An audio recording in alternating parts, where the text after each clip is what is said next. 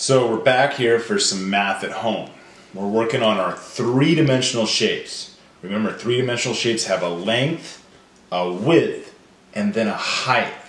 If they only had a length and a width, they'd be flat and they'd be a two-dimensional shape.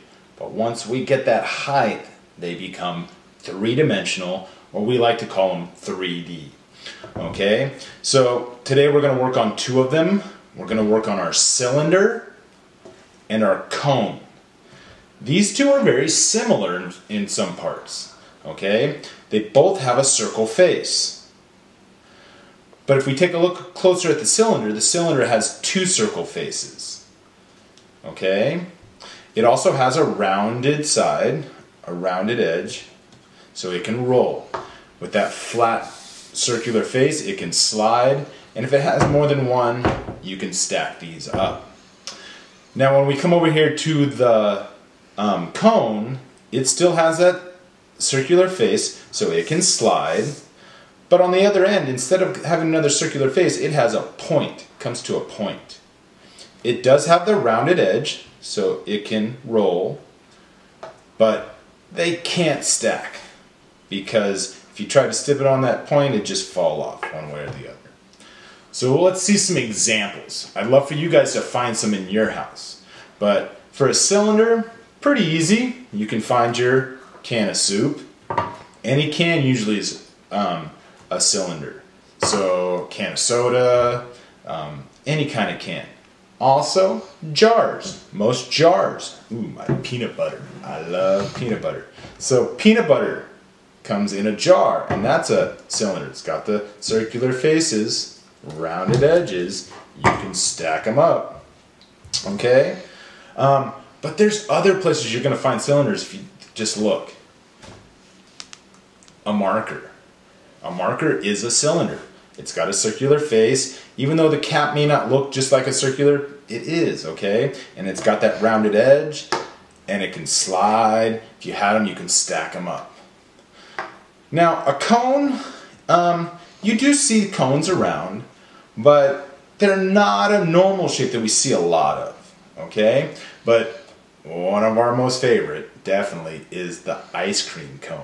I'm going to have to save this one and have some ice cream in it later, okay? Ooh, while I'm putting that ice cream in, what shape is the ice cream going to be on top?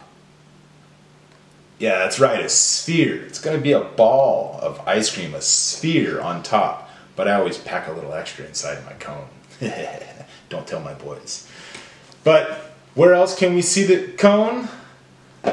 Now that's a coach's cone. So it does have the circular face. It doesn't come all the way to the top to a point. You might see other coaches using the taller ones that do more come to a point. And even the taller ones that they've got out on the road, we call those construction cones. Okay? These are cones that you'll see around. Now, how about we make a few of these, okay? We're going to get out our Play-Doh and get out our toothpicks, and we're going to make some models of a cylinder and a cone. See you in a second. Okay, so we're going to need our Play-Doh and our toothpicks. So with the Play-Doh, we're going to take this out, and we're going to make 3 circles, because we're going to make two-dimensional shapes. So I need 3 circles for the flat faces, okay? So let's get this, what we're going to need to do is we're going to need to smash it out nice and flat, okay?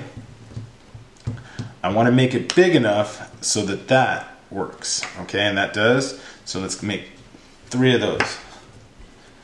Okay, get it nice and flat. Make sure you ask mom and dad, hey, is it okay if I do this on the tabletop? If not, ask them to put something down. Or maybe you can go somewhere that mom and dad say it's okay so that you can do this.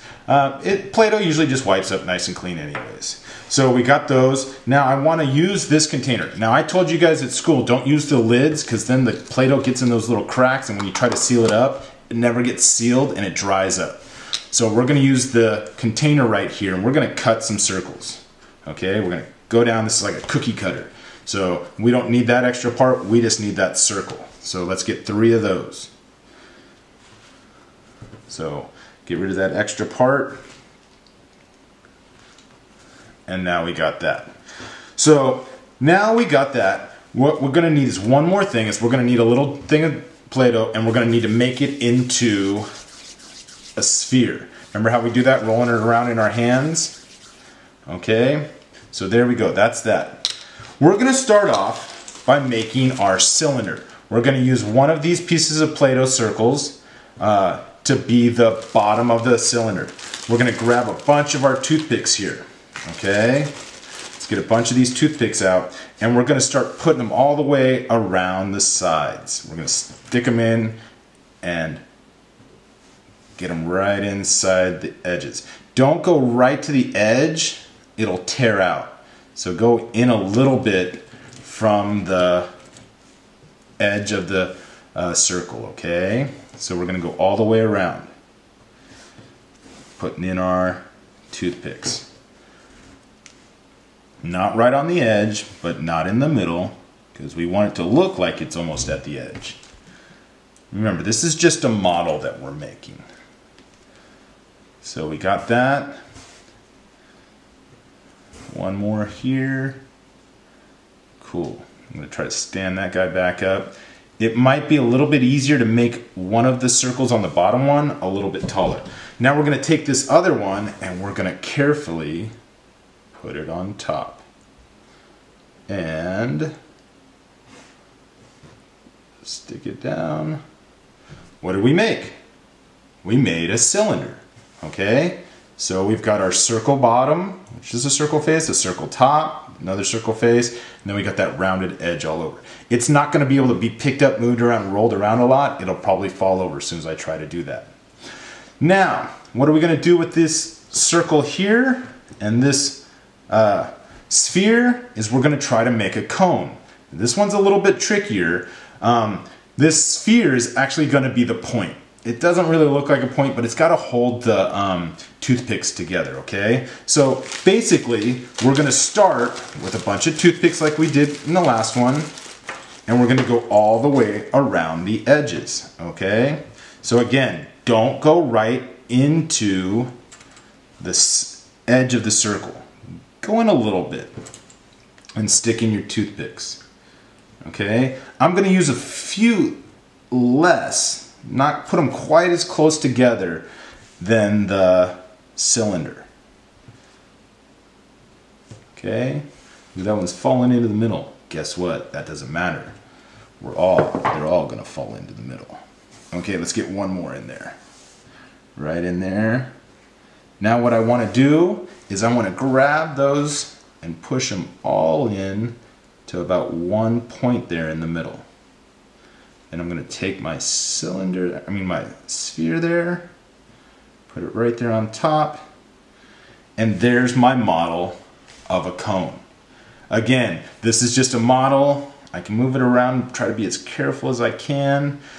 I wish it came more to a perfect point, but you guys were just playing around with some toothpicks and some Play-Doh. But there's my circle face, my rounded edge coming to a point. Here's my cylinder. Let's see if I can do this. Ooh, I got it up. There's those two circle faces, the rounded edge, made a cylinder. You guys have some fun. I hope you guys already got to make your spheres and your cones, or your cubes, sorry. Now it's time to try to make cylinder and a cone. Okay, so today was 3D shapes. We had our cylinder. What's special about the cylinder? It's three-dimensional. It has two circular faces. What can it do? Slide, roll, and stack. And then we had our cone. How do we know it's a cone? It's three-dimensional, a circular face, and a point. With that circular face, it can slide. With its curved surface, it can roll, but it cannot stack. These are three-dimensional shapes: cylinder, cone. See you guys later.